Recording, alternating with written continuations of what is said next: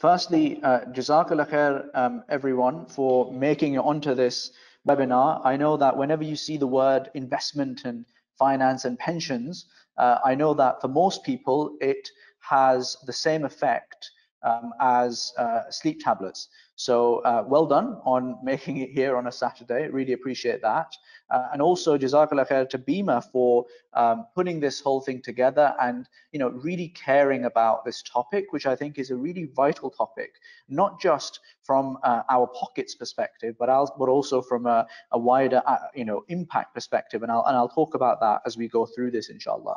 So high level, what I want to leave you with today is three things. Firstly, I want to give you 4 tiers of personal finance. So these are 4 things that you really should be looking to address systematically, one after another.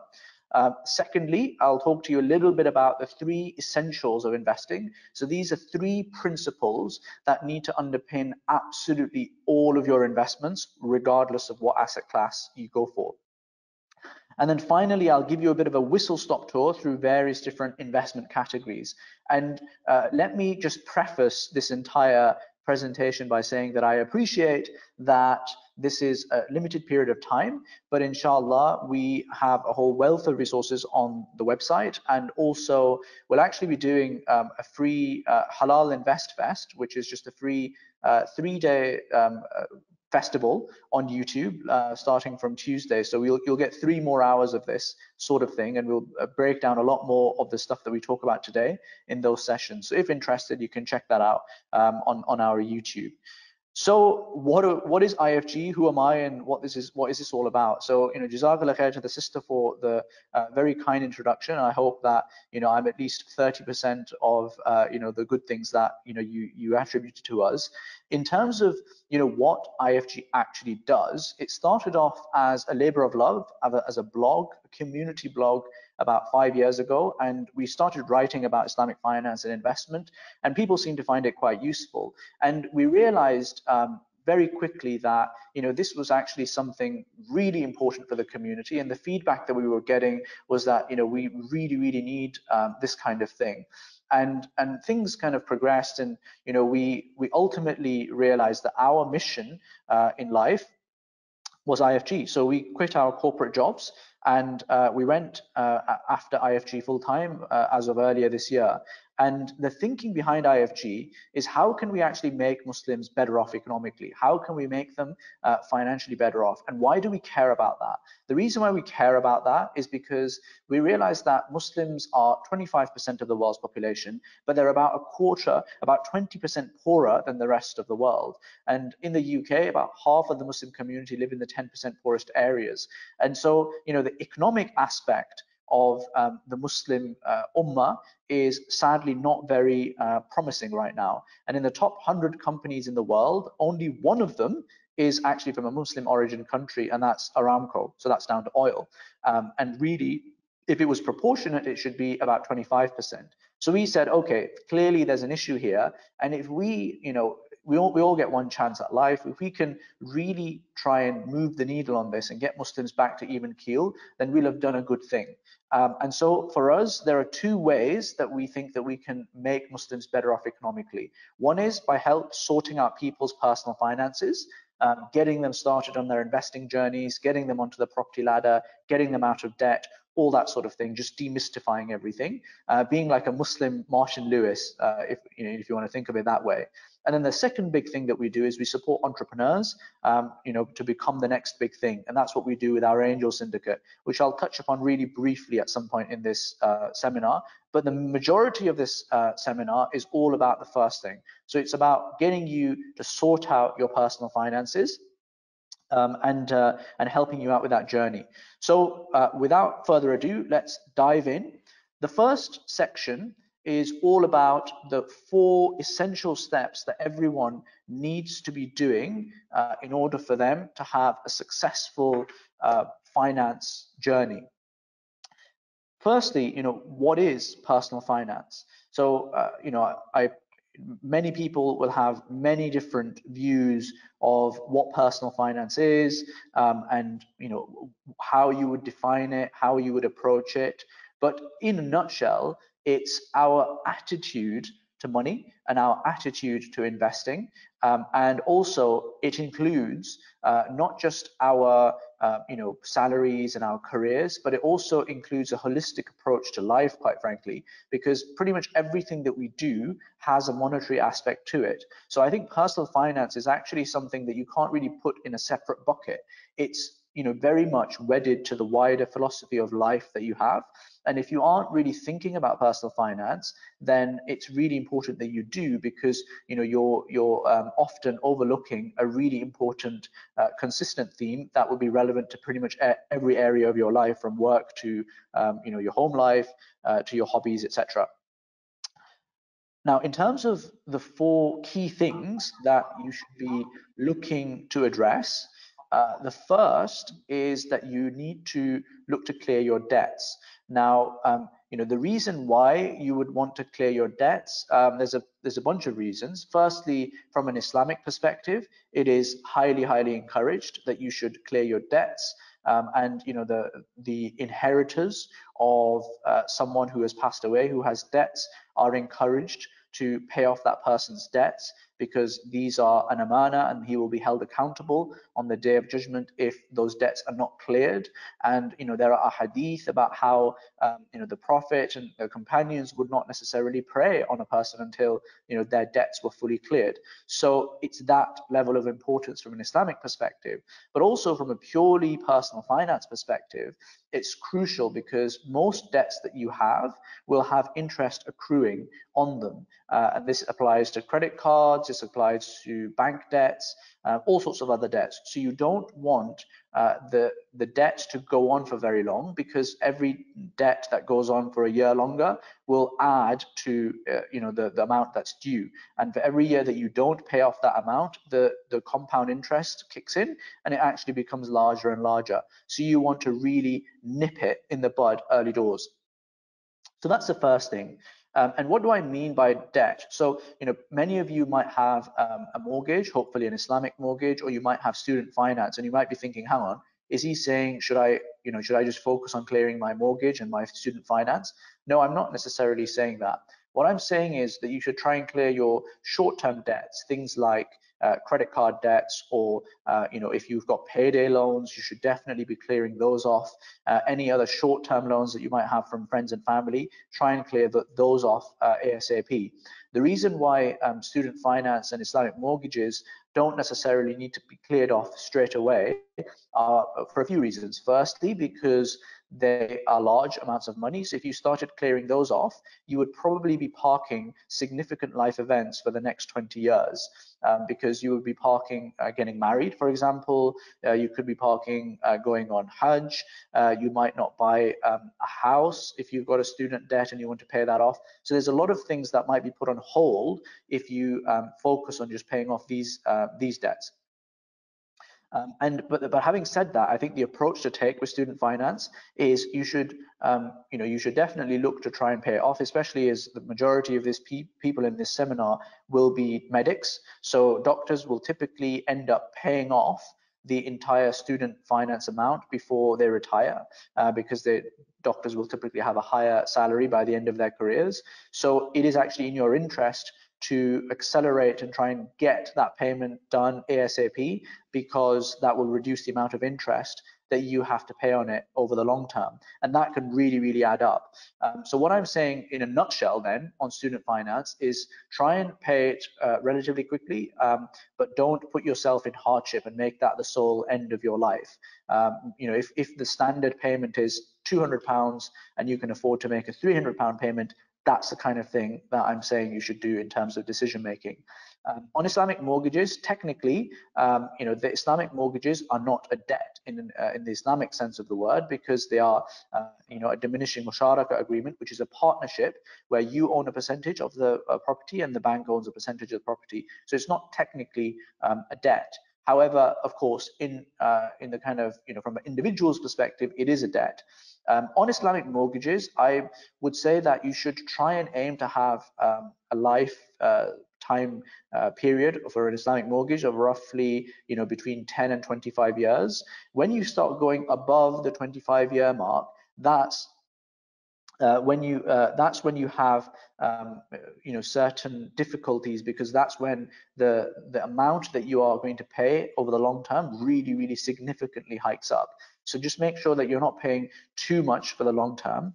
Then the other thing with Islamic mortgages that you should think about is, if you're going to pay and try and clear your Islamic mortgage, and ultimately that will mean that you're not paying the rental payment that you pay every month for your house. People are quite, it makes sense intuitively. However, the key metric to look at is my return on this extra £2,000 that I have going to be greater if I invest it, or is it going to be greater if I put it into my Islamic mortgage? Now, if you are going to put that extra £2,000 in an Islamic mortgage, and that reduces your payment by a small fraction, which it will only reduce it by a small fraction, because ultimately interest rates these days, which is what the Islamic mortgage will be linked to as well, are somewhere between 1 and 3% in terms of the payments that you will owe to the bank. Whereas if you can obtain a 5-6% return on that same £2,000, then actually that could well be a better option for you over the long run.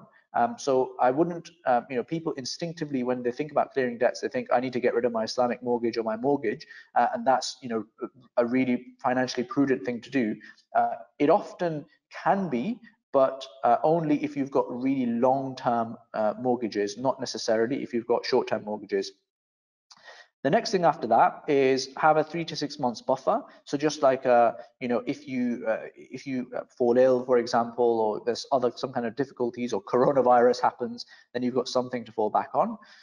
Then after that, once you've got this 6-month buffer, then you should be looking to get yourself on the property ladder.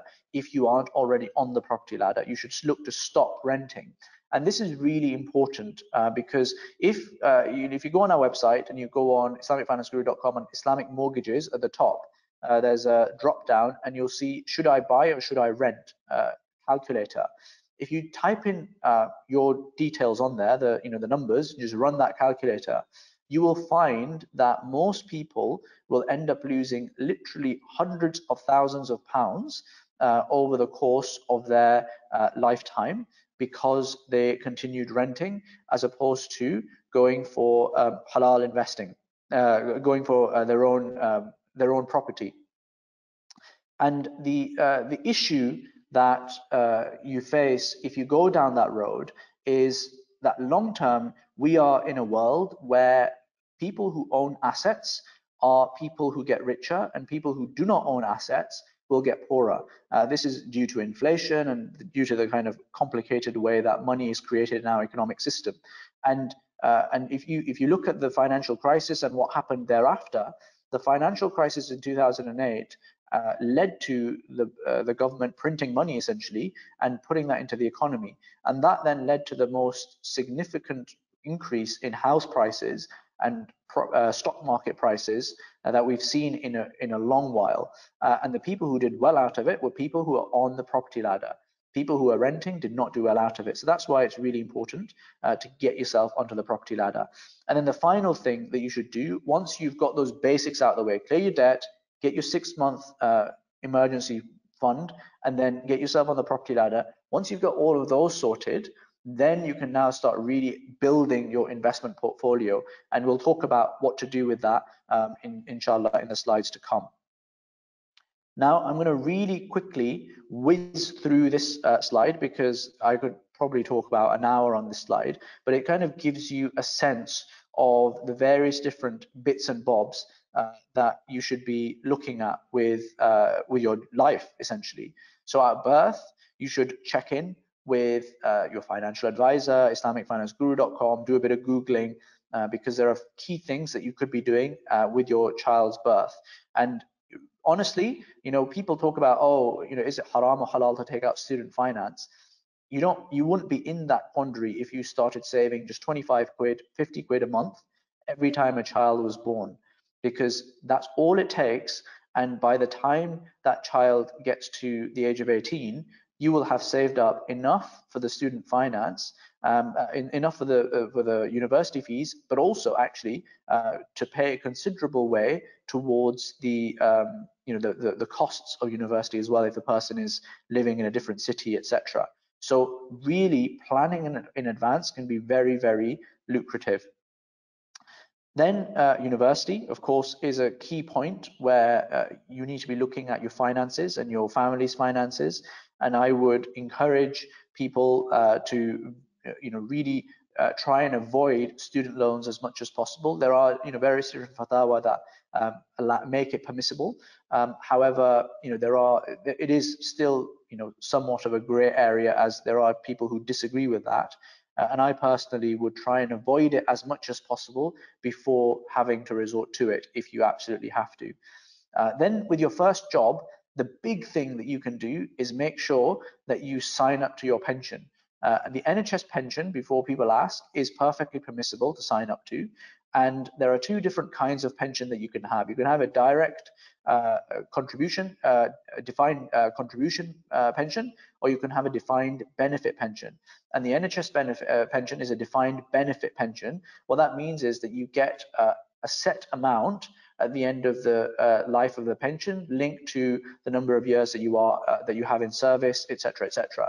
And that does not necessarily link to the underlying things that this money has been invested in. And what that means is that from an Islamic perspective, this is just seen as a part of your contract, your employment contract, and it's just a deferred payment on your employment contract. And therefore it's perfectly permissible. So you don't necessarily have to worry too much about the halal or haram of it. And the defined contribution pensions, if you've got a private pension, this will be applicable. If you work for a private company, this will be applicable. You should make sure that your pension is going into a halal stocks and shares fund. So you'll have automatic selections made for you when you sign up for the pension. That will not be halal. So you have to ring up the pension provider or go online and just kind of tweak that around to make sure there are halal investment, the halal funds that you are invested in. And if you're stuck for what halal funds to look for, you can come onto our website, go on the halal investment page, and there's a long list of them. Also, you can just literally search for Islamic or halal or Sharia in the search function of your pension provider, and there's not going to be very many that they list. Most likely it will be the HSBC Amana Fund, and if that's the only one you have, then that's the only one that you go for. If any of you find that your pension provider does not have any Islamic pension, then get in touch with me, because this is one of my bugbears, and I'm more than happy to pick it up with your employer. And most employers, when we've been in touch, they will very quickly see sense and get that sorted. So that's the first job. Then when it gets to marriage, again, you should check in on your personal finances. Potentially get yourself an Islamic will done, because at this point you will have significant amounts of money. So you want to make sure that it's tax efficient. You want to start thinking about how you manage your tax affairs, because you might well be paying significant amounts of tax at this point, and you can use marriage allowance, and you can use other tax saving mechanisms to achieve good results. And for that, talk to a tax advisor or do a little bit of Googling online. These days, Google can answer 90% of our issues. Then when the next step along is, you go for your first house. The big takeaway message here is that you should go for at least a 20% deposit on your mortgage, Islamic mortgage, because that will significantly decrease the amount of payment that you have to make. Like it's a 2.8 or 3% payment that you have to make on 20%, and it's about 4.5 on 10%, which is very, very significant. So if you can, I just save a bit more before you get yourself onto the property ladder, if you can, if that kind of works out for you. Then in terms of the spare cash, you should look to start building a diversified portfolio. And then for death, obviously, it's Islamic wills. Now, how do you become like Waqas Buffett? How do you actually start investing and doing the fun stuff? So the first thing is you should actually be investing. And people often get scared with investing because they don't know where to put their money and they think they'll lose it all. There's a fine balance here, because if you do nothing, that is a decision in itself, and you have inflation eating away at your money, roughly 2% every year. So over the course of a decade, that's going to be a very, very, very significant amount of money that you will have lost. So no action is still a decision that you've made, and it's a bad one. So you should really strongly consider making a decision. At the same time, you want to make sure that you're investing in things that are prudent and make sense for you. And this is where webinars like this and other resources online can be really helpful. And then the second thing is you should invest like the 1%. So what do the 1% actually do? They invest in three different things. They have three different kind of key principles that they adhere to. The first is that they invest in a consistent and regular way. The second thing is they diversify. And then the third thing is they have a long-term time horizon. And I'm not just like saying this, right? I'll actually give you a few stats to give you a sense of, this is actually how the high net worths invest. But also this is like a brief anecdote. So in my previous life as a corporate lawyer, I was a funds formation lawyer, and we used to set up private equity and venture capital funds. And we saw the kind of people that were investing in those funds. And of the top 10 billionaires in the world, it just happened that over the last 2 years I've worked with Jeff Bezos and his investment arm and what they were investing in, Larry Page, the founder of Google, and also the Gates Foundation. So when I say that this is how the 1% invest, we actually saw that this is how the 1% were investing. And this is the kind of stuff that these guys are looking at. The first thing was consistent and regular. So now if you look at the net worth of our man Warren Buffett, for many, many years, it wasn't a significant amount. Like obviously, if by the age of 39, you've got 25 million, you're doing all right. But if you notice, the key spikes in Warren Buffett's wealth came over the last few years, over the last few decades. And this is the benefit of being consistent and regular, and the benefits of compound interest, or in our case, compound investment returns. So really make sure that you're consistent and regular. I know that sounds like really boring, but honestly, that is the secret to really successful investing. Boring and consistent and regular stuff when it comes to investments is great. Like I cannot tell you the amount of times that we've had calls from people. So we do these like Friday drop-in sessions where anyone can call for 10 minutes. And if you're interested, you can go on our website, go on the contact us page and book it in. And the amount of times we've had calls from people who've put half of their life savings into some Forex scheme that someone offered, said that they'll triple their money for them. It's really quite surprising, and even quite educated people do this. So please, if it sounds too good to be true, then it usually is. Consistent, regular, and boring is what we like when it comes to investing. The second thing is, make sure that you diversify. So this is how on the left we invest. So we will be looking at stocks, cash, and bonds. In our case, as Muslims, not so much bonds because sadly they're not that well available. But on the other side, you'll see that you've got a whole range of different options out there. So this is how the 1% invest. They put real estate, private equity, stocks, cash, bonds, hedge funds, and other things as well. So really diversifying their portfolio. And your grandmother was right on this. And she said, don't put all your eggs in one basket. Dadi Jan was bang on. That's what you should do. You shouldn't put all your eggs in one basket. Otherwise, things can end up going badly. Like, I mean, look on our side, if stocks take a hit, our overall portfolio is going to take a big hit. However, on the rich portfolio side, if stocks take a hit, it's not so much of a concern because they're a small percentage of the portfolio, and usually where stocks are taking a hit, something else will be going up. And if you've got enough dogs in the race, so to speak, or enough horses in the race in lots of different races, then where stocks are going down, bonds might be going up, or where property might be going up, or gold might be going up. But if you don't own anything else other than stocks, then you're going to be scuppered. And then finally, long-term time horizon. So if you look, stock markets over the last 20 years, they have gone up and down, but consistently the trend has been upwards. And this is largely, I think, due to, well, firstly, growth. Human civilization generally grows and adds value to the world as we go along. But also, secondly, largely speaking, we have inflation that means that our money gets less and less valuable. And the stock market typically will perform at least at inflation, but usually a bit more than inflation as well. Great. I appreciate I've got not so much time, so I'll try and whiz through these. So the 5 main investment categories. You've got stocks and shares, and let's dive into that first and foremost. So with stocks and shares, you have probably 4 different options that you can go for. The first is you can talk to a financial advisor. This is probably beneficial for you if you have assets of over 100,000 that you're looking to invest, because financial advisors will charge you for their advice.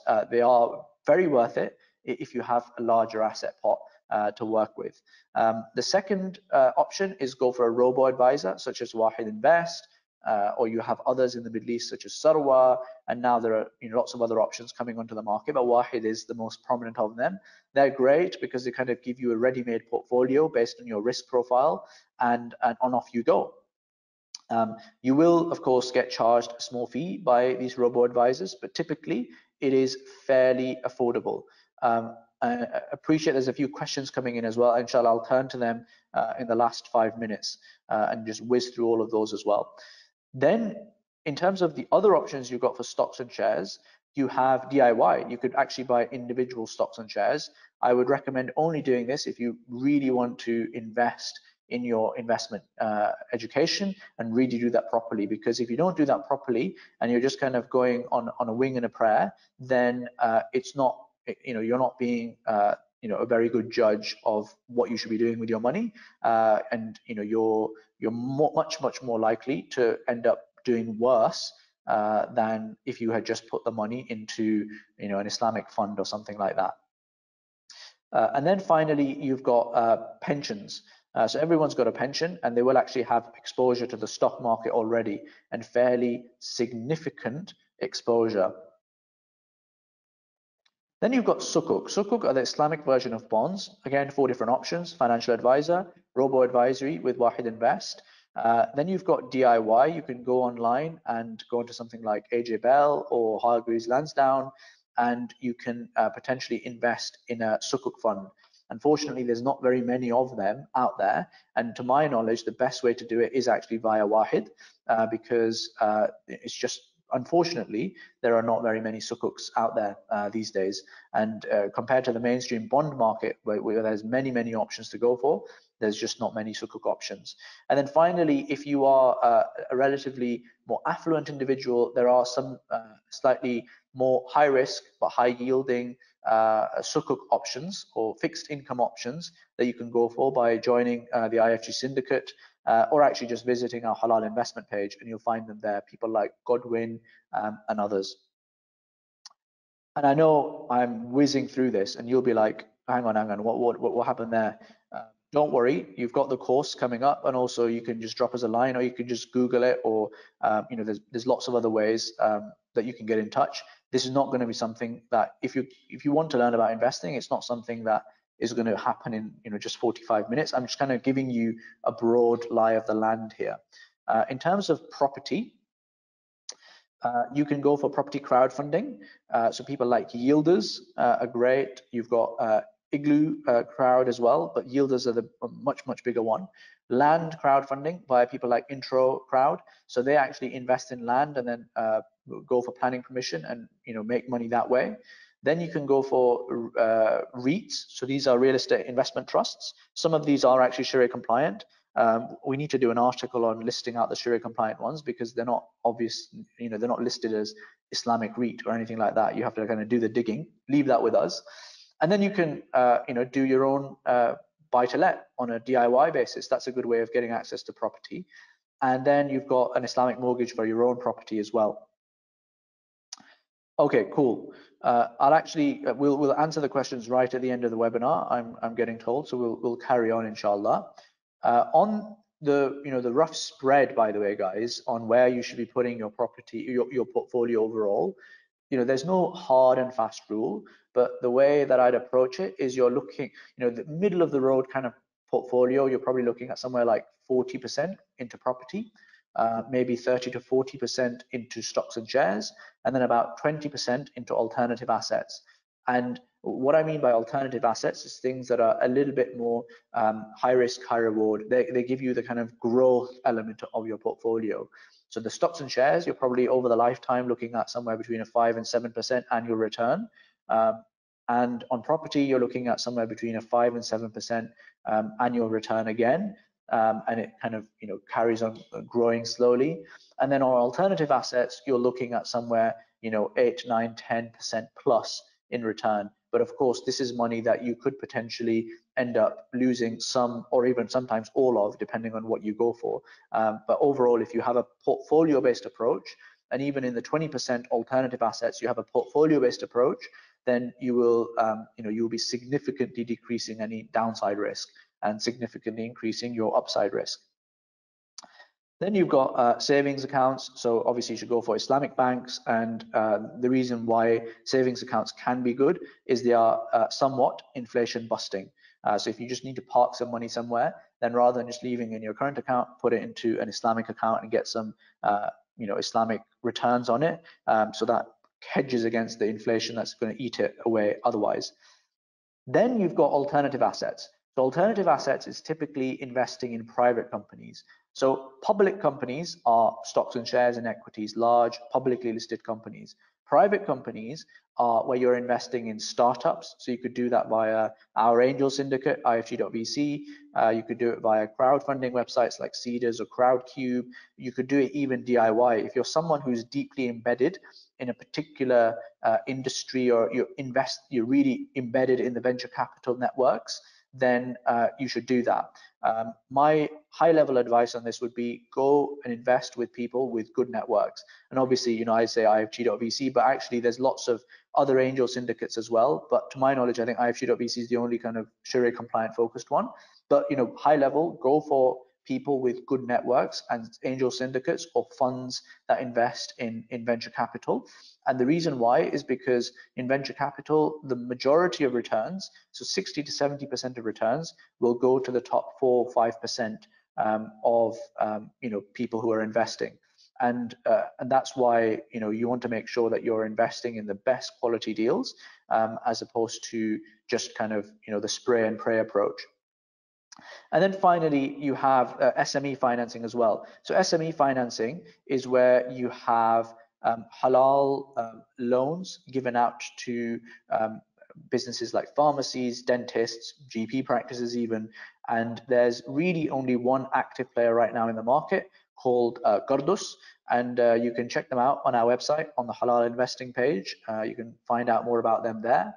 And again, they essentially allow you to get a fixed return on lending to private companies. So that might give you like a 10% return annually. This is obviously at-risk capital, because even though it's unlikely for a pharmacy to default, it is possible for a pharmacy to default. Oh, and one other thing I should mention on the private company side of things. So if you invest in startups, you can take advantage of significant tax breaks. So if you invest £10,000 in a startup that's in the UK and it's SEIS registered, you will get back £5,000 of tax in that first year. So it literally will decrease your, it's a 50% return on your investment straight away, if you want to think of it that way. And if the startup collapses, another 20% of so will be covered by HMRC. So it's a really generous scheme to encourage people to invest in venture capital. The government wants this to happen because it knows that this is where we grow. And by the way, the reason why IFG really care about this area is because we know that if we can create one Muslim entrepreneur that creates the next big thing, then we have really moved the needle in one big fell swoop. And Muslim investors who are investing in this, again, they will get significant returns. So annually, you're looking at around 20 to 30% annualized returns with startups. It is an illiquid investment though, so your money is going to be locked away for at least 7 to 10 years. But it is, it is something that's highly, highly impactful. That's why, I personally care about it. So that's kind of it, guys. That's kind of, whistle-stop tour through personal finance to, kind of calibrate where we've got to. Why every single one of us should be on top of their finances is not just because it will make you better off.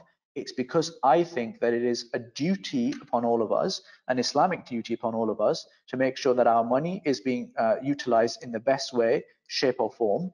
And that's because it will benefit the ummah over the long term. And if we do not do that, then we are going to personally harm our own pocket. But for me, more importantly, we're not going to be doing right by our wider duty as a community.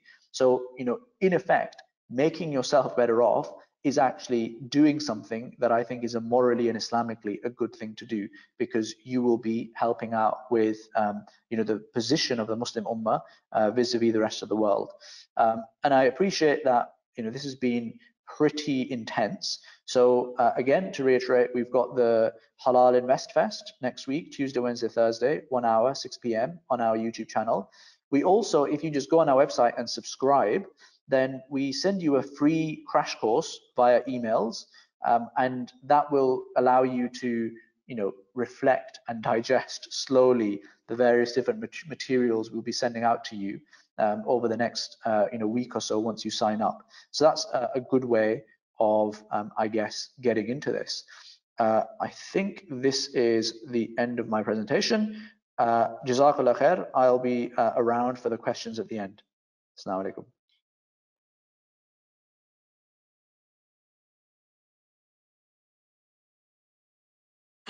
Thank you so much, Ibrahim, for this useful, informative presentation. I'm sure we'll have many questions directed your way. Our next speaker is Dr. Mona Abdulaziz, who will talk about interest-free loans. So Dr. Mona is Director of Public Health for Salford. She has a medical degree from Sudan and first started her career in public health in 1992 as an academic. She, mashallah, also holds a PhD from Cambridge University, and she is professionally accredited as a specialist in public health, both in Sudan and in the UK. Mona works as a public health consultant as I said, in Salford and also in Sheffield, and she's worked in Sudan for 3 years, where she helped establish public health in Sudan in her role as a deputy director. She led the health business program and health in planning champion inclusive health in Warrington. Dr. Mona is the chair and founder of YourB Credit United Limited, which is the first Sharia compliant credit union in the UK. Thank you, Dr. Mona, for making the time to join us today. So Assalamu alaikum wa rahmatullahi wa barakatuh. I'm really pleased to be here with you today, and I'm here to talk to you about YourB Credit Union Limited. And before you ask, so what is YourB?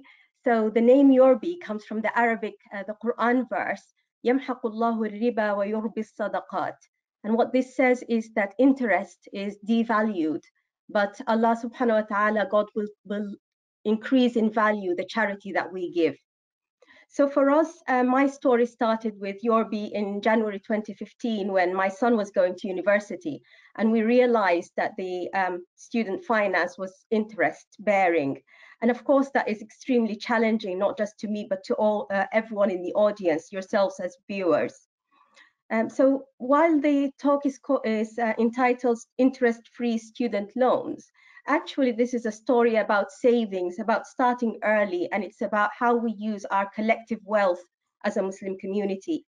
So it builds really closely, following on from the talk that Brother Ibrahim has just given us. But this time, we're looking for the reward of charity rather than a return on investment.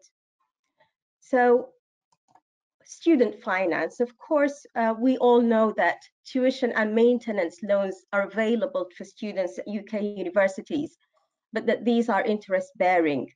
The only discretion we have is additional support for students with a disability or dependents. But interest is accrued, is charged from the very first day of payment of that student loan, the first day at university, until the loan is paid off or written off. In fact, interest is charged while the student is at university at the rate of the retail price index plus 3%. And after graduating, the interest rate on your student loan is set according to your income, depending on your earnings. So anything from just the retail price index onwards to up to 3% over and above that. And this starts from the April after you finish your course until the loan is repaid in full. So what this means for a 3-year university degree is that where someone is just borrowing tuition, which is £9,250 as it stands today, by the end of 3 years, they will have borrowed £27,750, but actually they owe Student Finance UK more than £30,000, so that's £31,000. And that's because of the retail price index, which was 2.6% add on top of 3%. So these are the current interest and fee charges in 2020-2021. But if somebody is borrowing tuition and maintenance, so just taking an example of a maximum loan of 16,000 per year, instead of actually just borrowing £48,000, the student unfortunately will owe in excess of £53,000. And that's just on graduation. And after graduation, of course, the repayments are sort of according to your earnings.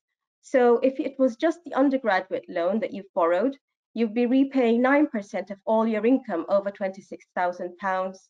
But if you also add a postgraduate loan on top of that, you will need to be repaying 6% of your income over £21,000. So in total, you may be repaying maybe up to 15% of your earnings above the 26K threshold. So just as an example, a high earning graduate who's just graduated in their first year and is earning £37,000, then they will be repaying interest of £1,271, but the repayment, which is 9% of their income, is less than £1,000. So their loan grows by £300 just in that first year. We've been told that there is an alternative finance that will be Sharia compliant, and it will come out from Student Finance UK, but we've been promised this from 2013. It's been designed to match the current scheme of repayments and the overall cost. So the harm that exists out of the interest-bearing version is the same harm that people will feel following a takaful alternative finance. And even then, that's not likely to come in place before next year, 2021. So what can we do about this, and what have we been doing about this as a community? We know some young people have given up or have deferred going to university. They're looking for scholarships, bursaries, anyone who'll give them an interest-free loan from family or friends. Well, maybe there's a chance if they can look for an apprenticeship where the employer agrees to pay for the degree. There's been a lot of lobbying by the Muslim community on this, and it's you can see that on the Halal Student Loans website, which I've given you a link here. My slides include quite a lot of information, and we'll be sharing this out with you as the audience following the presentation, so you'll get more information than what I'm actually saying here. So what is YourB? YourB is a credit union, and it's like our social committees where people group together and pool their funds, and one month somebody takes it and the other month another person takes it. You know what that is? It's not guaranteed. It's probably not safe if someone loses all their money, and it sort of puts families and friends against each other. So we're set up as a credit union, which is an authorized, legal, registered credit union. It's non-profit making. It's a cooperative where members do pool their deposits, and they can borrow from that at no interest. So this is the first credit union in the UK that is setting up as Sharia compliant from the start. So we offer people a facility to save up, to save for big things. We call that save your nest egg. We also offer interest-free loans for students once we've got all that capital pooled together. We were authorized in January, so far we've been able to bring together about £100,000 from pooled savings. With your help and with others in the community, we hope to be able to build that fund and to be able to do more with it. We'd like to invest in education and personal development, and that's the whole sort of starting point for us. But of course, people can be saving for many other reasons, not just student and undergraduate or postgraduate. They could be looking for personal development, professional development. And because this is about keeping people free of debt and hardship, it is also a channel for zakat for us to develop young people and communities in the UK. So how does it work? We encourage our members to start saving early, maybe at birth, primary school. It's always a good time to start saving now. And that helps you spread the cost of those big expenses like a university degree. It means that you've got savings that reduce the amount you require for a loan. And while you're saving, your wealth helps other people in the meantime. So savings from a group of members can be loaned out to students to cover the cost of study or exams this year.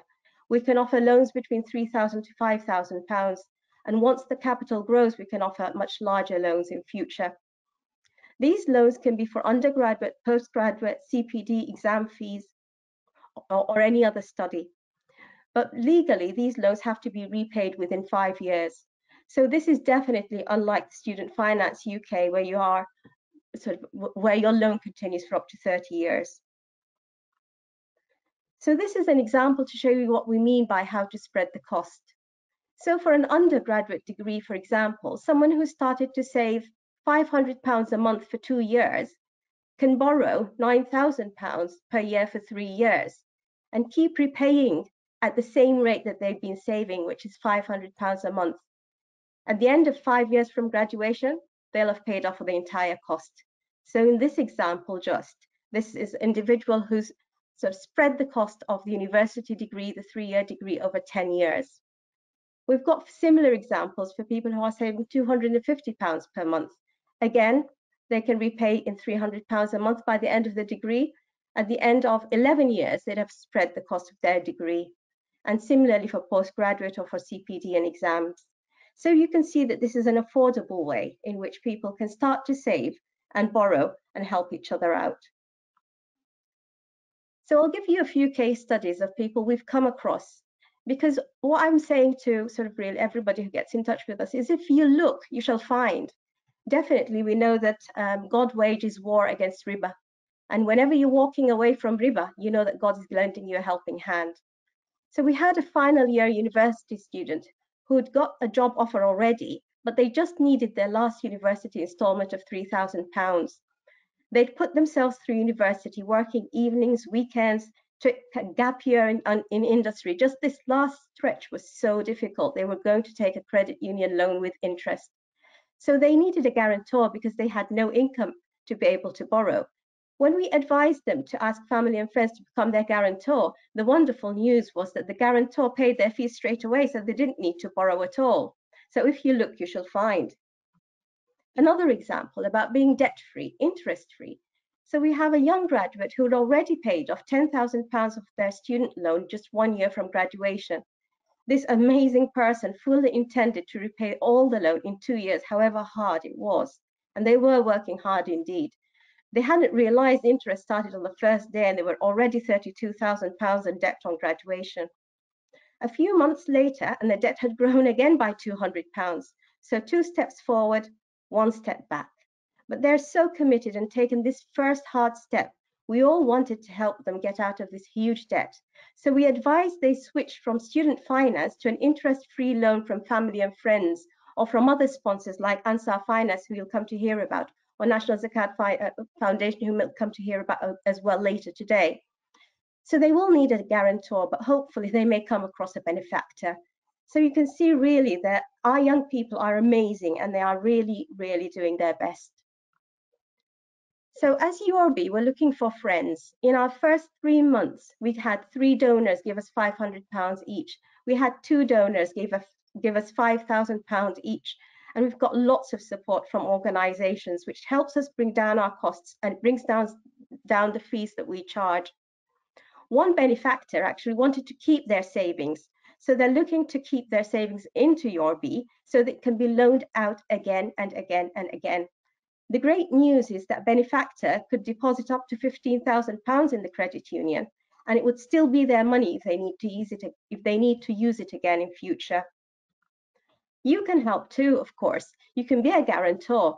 We were contacted by a parent for advice to support their son through university. Now, they've deferred starting this September because the parent themselves hadn't taken the student loan. They were just paying off their own loan, and they were just about to finish this year. So by deferring starting at university by 1 year, next year they can be the guarantor for their son to help them get through university too. And the thing that's really striking is that once you've got parents who've taken the Student Finance UK loan and have to borrow for 30 years, they can't help their children. But for us as a community, if we can really help people stay debt-free, interest-free, we'll be helping the next generation as well. So each student, as the credit union will loan £5,000, it will cost us an extra 500. That's because we're meant to keep back 10% liquidity at all times. But remember that as a sponsor, whatever you pay now, you'll be helping more students for many years. Sorry, Dr. Mona, we don't have much time. Would you mind wrapping up in 2 minutes? Thank you so much. Yes, I will do. I'm nearly there. Thank you. So I'm calling out to you to join YourB and start saving. For a holiday, Hajj, Umrah as a sponsor, you can even join with a payroll deduction from your wages. You can transfer your lump sums across from your bank. And we're only looking for a small amount of running costs, £8,000 a year, compared to the sponsorship, which is in excess of £100,000. You can join YourB through any organizations that you're already a member or through your places of worship. Actually, you can join YourB as a member of BEMA. So we've been supported by very many individuals and groups, and we'd like to have your support, and we'd like to support you in return. Thank you.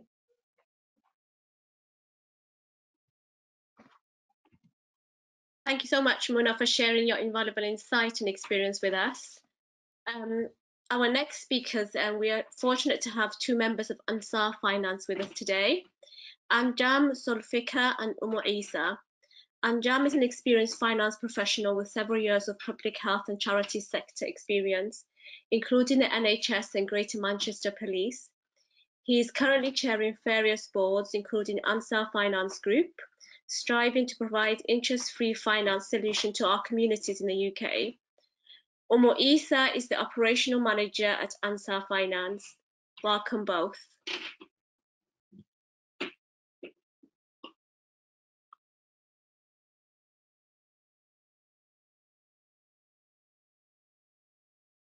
You need to, Datum is unmuted. Assalamu alaikum, can you hear me? Assalamu alaikum, can everybody hear me? Assalamu alaikum. So as you can see from our first slide, okay, alhamdulillah. Jazakallah khair for the invite. And as you can see from our first slide, we're here to help people out of debt and the misery and the hardship that causes.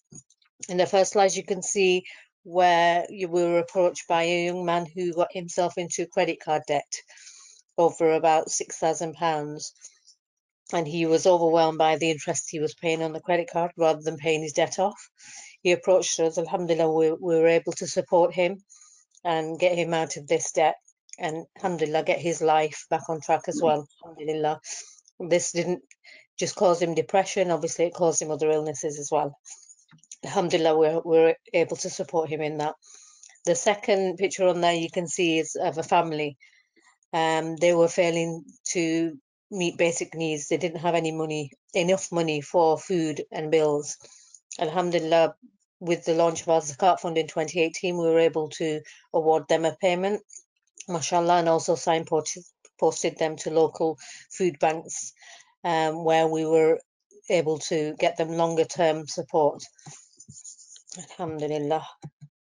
Ansar Finance has also supported local businesses. One was Fit Lounge, who I will continue about later. We supported a junior doctor who wanted to further their career, but they couldn't because they didn't have transport to get to the hospital where they worked at. We supported them, and alhamdulillah, they carried on their career, mashallah. Our Zakat Fund has been a lifeline for many, many families during the lockdown. And even still, beyond, we're being approached by families that are struggling to buy food because obviously the breadwinner has become unemployed. So alhamdulillah, we're in that position to support them.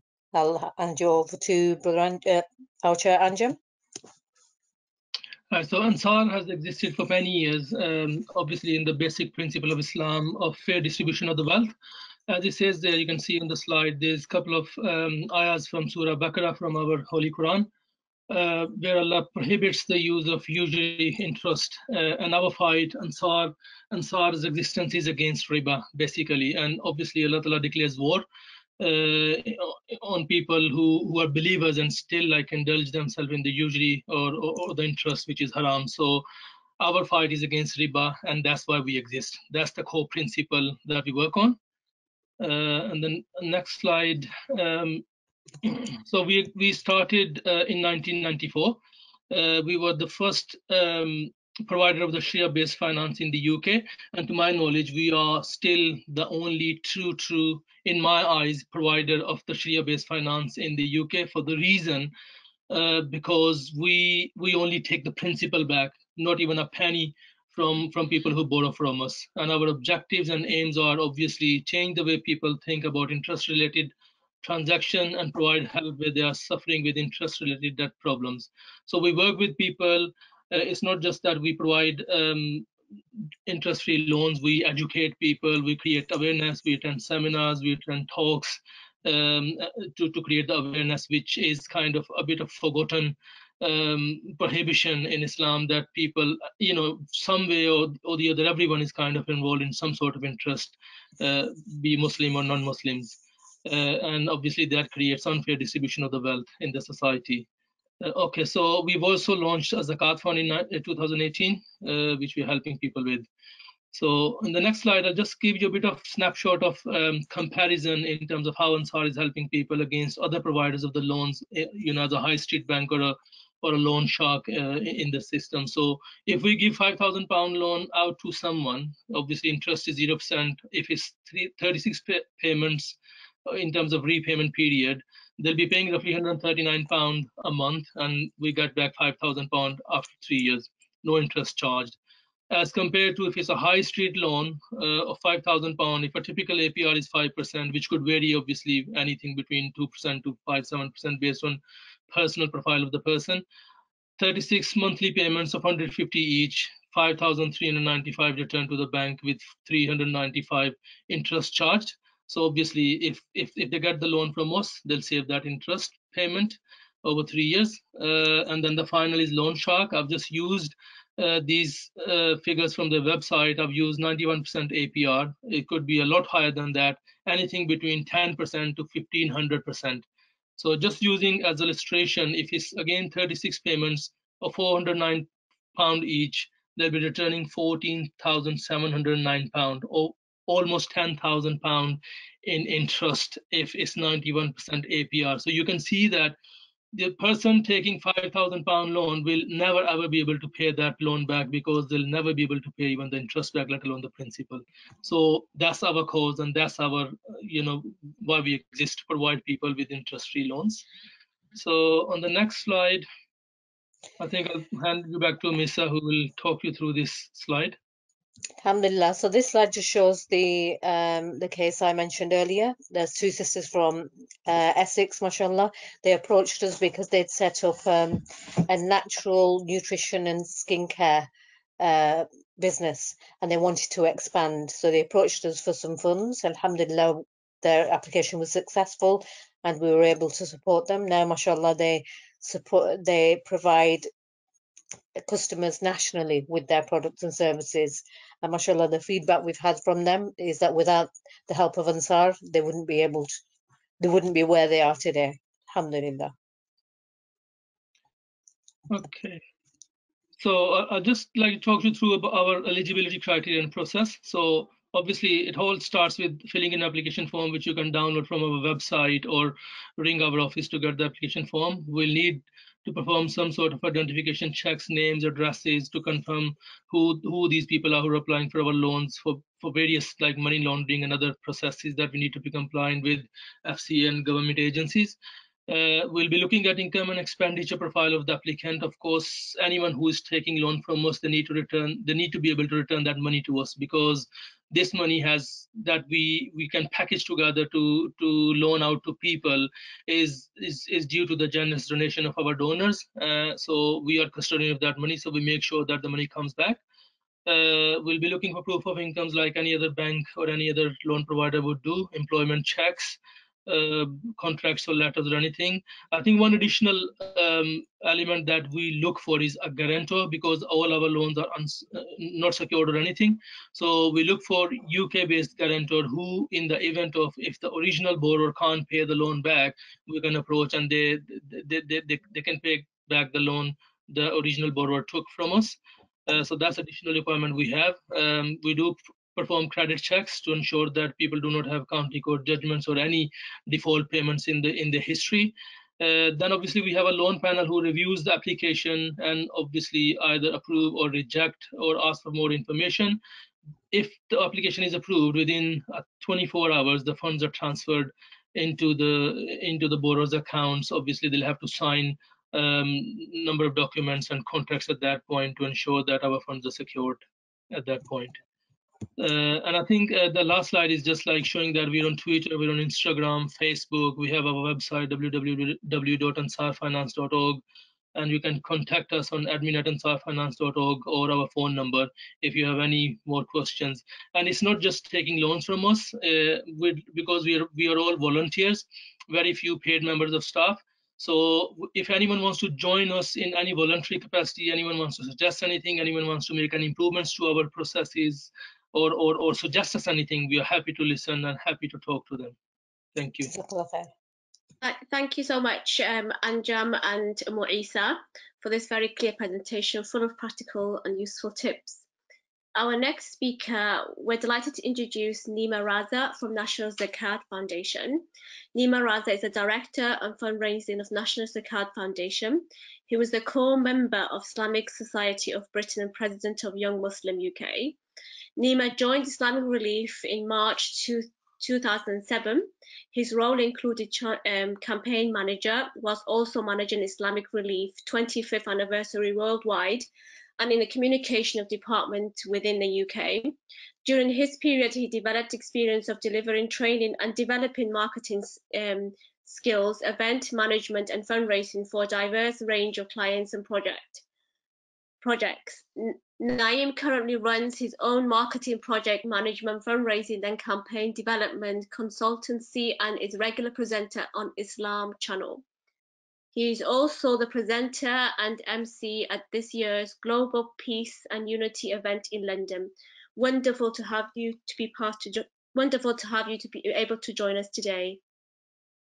Jazakallah khair. Bismillah ar-Rahman ar-Rahim. Assalamu alaikum wa rahmatullahi wa barakatuh. Let me start at the beginning why NZF set up the National Zakat Foundation. 10 years ago, a young sister came to Islam, a new Muslim. She was in debt. There was nobody to help her, and sadly, she committed suicide. So that was the severity of why the National Zakat Foundation was set up. It is the only organization in the UK that is not only collecting zakat within the UK, but also distributing only within the UK. So we basically thriving to a closer Muslim community in the UK powered by zakat. Now we have the most advanced zakat calculator in the country, I believe. We've got now very bespoke zakat calculations. If anyone has at least a one-to-one, we can look at that as well. We spend a lot of our time trying to raise awareness of the third pillar of Islam, of zakat, educating people, helping them to calculate their zakat correctly. And then once we've collected it, we also verify applications that come to us and support and distribute the zakat. So the kind of people and kind of options of zakat where you can give your zakat and the kind of options that people apply for. We have a hardship relief fund, which is going to be running out at the end of this year, unfortunately, because of the number of people applying. There's an application every 15 minutes, which is for basic costs like food, travel, clothing. Housing fund for people to live in affordable accommodation, rent arrears. Work fund, this might be relevant to all of you brothers and sisters who are online just now. For example, when the Syrian refugees arrived here, many of them were doctors. They didn't have the certification to practice here. So we gave zakat to fund them to become practicing GPs, doctors, and surgeons. So now they also give zakat themselves. And finally, an education development fund to support those in our community, like our imams and community leaders. In order for us to process zakat, obviously, to distribute it, we help people to calculate it, pay it online, and then we work with a number of agencies to try and support the applicants with their need and also give them cash or vouchers to support them. We now have a zakat tracker in place, which will allow us to say that you gave your zakat on the 1st of Ramadan, it was distributed on the 31st of October, and it went to 3 people, a brother in Glasgow who was in debt, a sister in Birmingham who was homeless, and perhaps a refugee in London who needed to get into work. What makes us different? As I mentioned, we are the only zakat focused organization in the country, within the UK particularly. Although this year we collected 4.35 million, that is a drop in the ocean because overall charities collect about 300 million pounds a year. 98% of that actually goes abroad. So 4.35 million is not a lot. We have invested a lot in technology to make zakat paying a lot easier and distribution.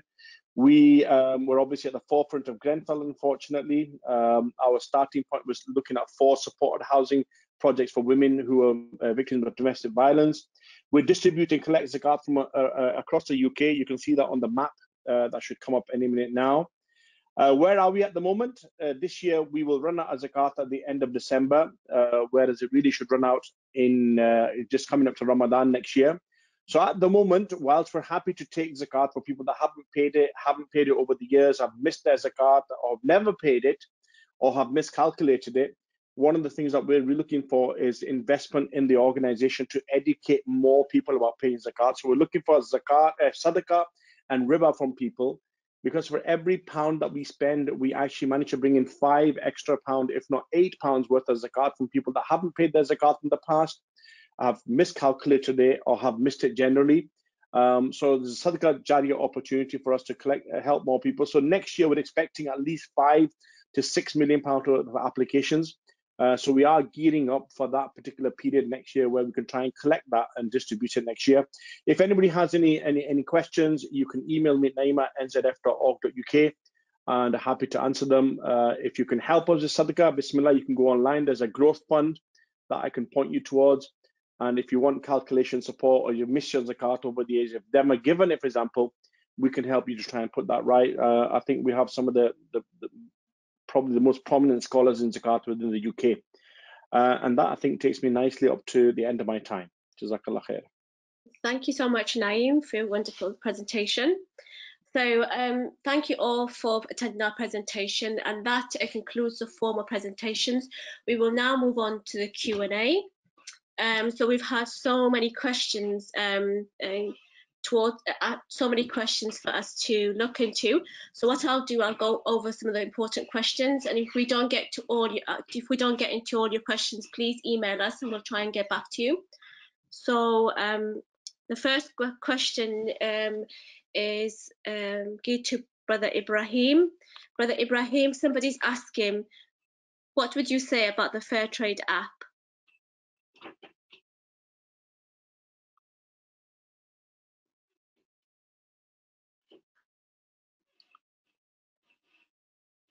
Excellent. So I don't know too much about the Fair Trade app. I don't have anything against it. I think high-level principles are that you should invest in apps that allow you to invest actually in the stock itself, as opposed to any kind of derivative or any spread betting or anything of that kind. So if you're going to be investing in a company, you need to make sure that you're actually going to be investing in the equity of that company and you get shares for it. Otherwise, that isn't Sharia compliant.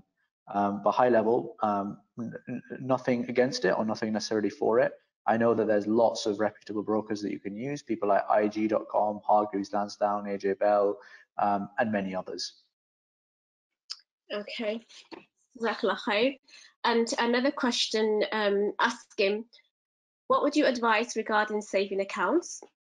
If a bank collapses and you're only insured for 80,000, would you advise to maintain all money in one bank or move it across various banks? Yeah, so I think if you have lots of money, then and it's long term going to be in your account, then A, that's not necessarily a wise thing to do because we talked about inflation, but also B, if you just need it to be sat there for whatever reason, then yeah, split it across different accounts because each of them is secured up to 85,000 from memory by the FCFC, I can't remember, FSCS I think it is, the financial compensation scheme. So yeah, split it across various different banks. If you've got a joint bank account, then that increases the limit to double it. But yeah, you should split it across various different banks. Thank you, Jazakallah khair. And a question for Dr. Muna. So how do we join the credit union and what is the common buying partner? Hello. So yes, people can join YourB if they're part of an organization that offers them YourB. So for example, they're employed by an organization who wants to join YourB, or they are volunteering with such an organization, or they're family members of people who want to volunteer. We've also got some places of worship. So if you've got a place of worship that you want to join us with YourB through them, we're quite happy to do that. But for people in this audience, if you're already a BIMA member, we're quite happy to extend YourB membership to the British Islamic Medical Association and their members. Okay, Jazakallah khair. Thank you, Sister Mona. And a question for Ansar. Ansar, does Ansar UK expats with any help with home finance? They're asking about home finance. So does Ansar help with UK expats with any help with home finance? Not currently. Previously, we did pilot a housing scheme where we bought 5 houses on joint sharing scheme with our investors and all that. But obviously, because of the lack of funds, we couldn't continue that, even though the scheme was very successful. But we are looking in the future to build up some sort of funds so that we can start providing some sort of help towards first buyers of the house, or work with people in terms of providing short-term loans over like say 10-15 years to reduce the impact of the interest and all that. So just watch that space on our website. We will be doing something soon, inshallah. And another question for you, brother. There's another question asking, is it ethical investing the same as halal investing? Is ethical investing the same as halal investing? Well, yes, I mean, as far as I these know. are very broad. So ethical investment is any investment that kind of, obviously, you can't just say that it's interest free. It's way that is, I mean, you can put an Islamic touch on it to say that it has to be Islamic, but ethically is much wider than that, which means that wherever you're investing in a very ethical way, which has very, very less impact on the society in terms of what the unfair distribution of the wealth and all that. So they are kind of hand in hand, but kind of two very broad terms, if it makes sense. Right. And another question, perhaps for Mona as well. How does a student with a student loan, and they have either graduated or not, calculate how much zakah to give?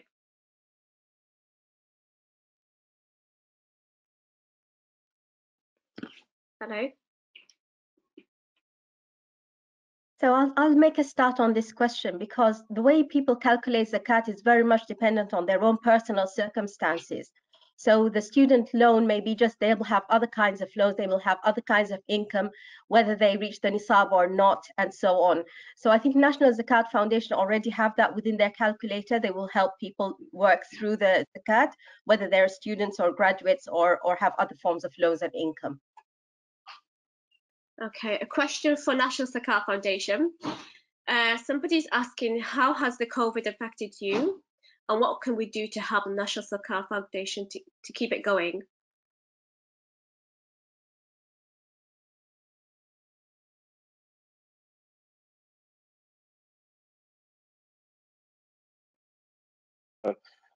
We used to get 1 application an hour. Now we get 4 applications an hour. So our zakat will run out the end of this year. So what do we need? Yes, we need zakat. Number one, if you haven't given it, or if you've missed zakat. But secondly, what we need, as I mentioned earlier, we need sadaqah, or if you've got interest in your bank account, we need that. Why? Because we can turn that into 5 to 8 times worth of zakat by educating people, reaching out to people that haven't given. So really, we need funds to try and invest and try and raise £5 million next year, because the applications will be about 5 to 6 million. And if we just carry on with what we have, because the zakat that you give, all of it actually goes to the recipient. A 10% admin fee is kept only for those workers in the organization that actually process and verify the applications and work with the agencies. The rest of the organization survives on about 12% gift aid, the sadaqah and interest that people give us. But for us to expand further and actually collect more zakat, this is what we really need next year. We need sadaqah and riba right now from people that are sitting in their bank accounts. I'm not saying that riba is acceptable, but many of us have bank accounts where interest does come into it, and we've got nothing to do. We don't know what to do with it. We can use it to, purify it in effect and collect zakat. So yeah, if you haven't paid zakat ever before, you've missed zakat, you've miscalculated it, bismillah. If you've got sadaqah, brilliant. £1,000, alhamdulillah, will help us to get another £5,000 worth of zakat by reaching out to far more people around the country. But we are in a very difficult situation, and especially on the back of the furlough period finishing this month, the applications unfortunately are going to go through the roof. Thank you for your answer.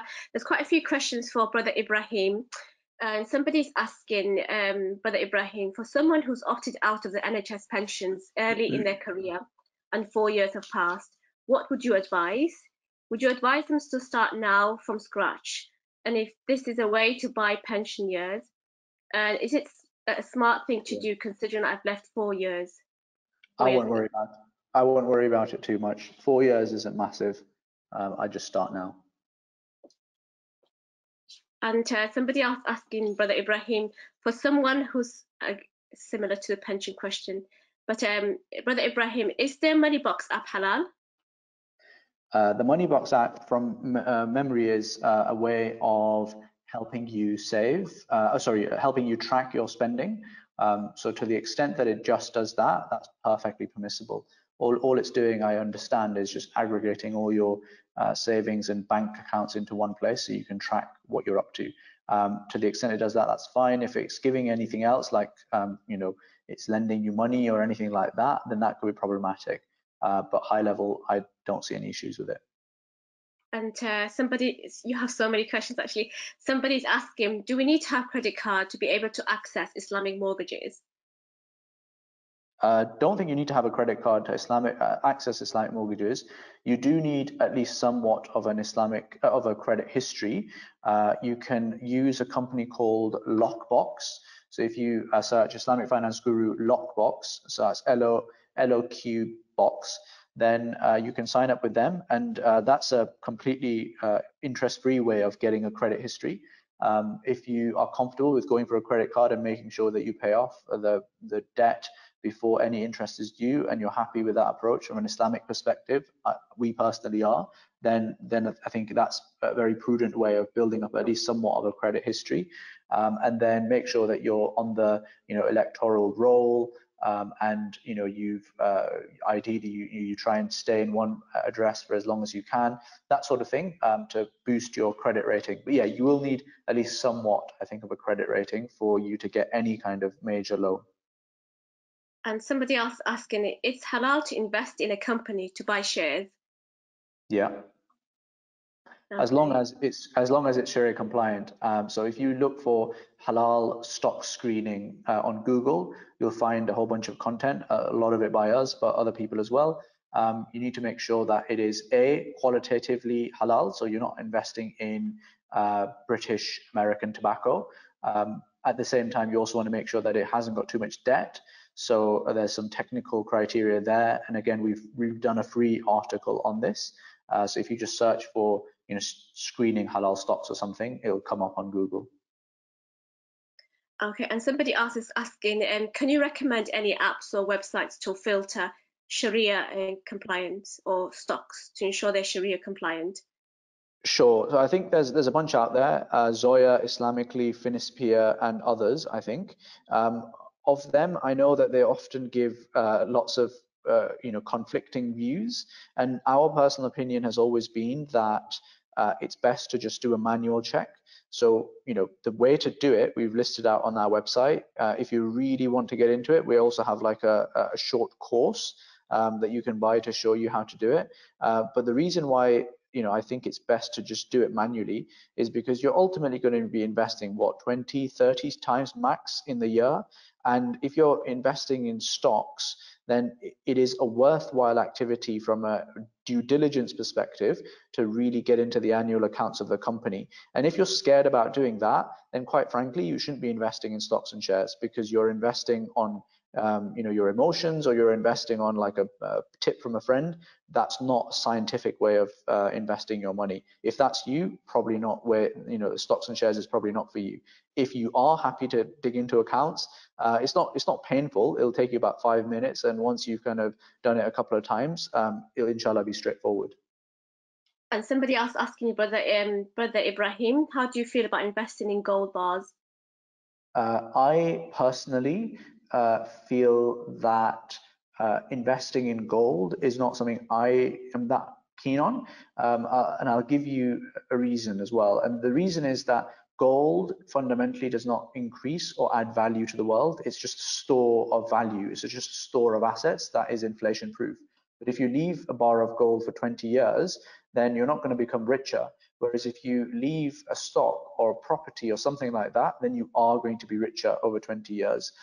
Having said that, if you want to have like a 2 to 5% percentage of your portfolio in gold as a kind of hedge against everything else, that's not a bad thing necessarily. And gold obviously has increased in price over the last few years.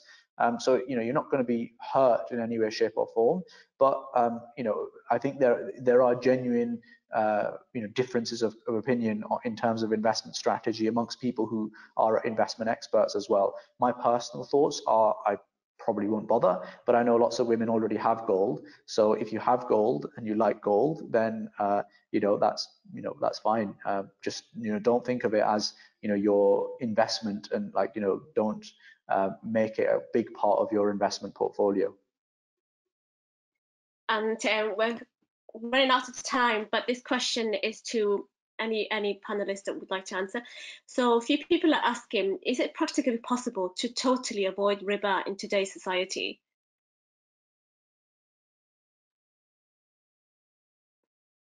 I think that's a really good question, because credit cards and so on do touch us all. But if we are trying to avoid riba wherever we come across it, I think that's the best thing that we can do. Even though we might have already been touched by riba before, what you do from now on, trying to avoid it as much as possible, is the best thing that you could possibly do. I think I'll just add that it's embedded in the society very deep.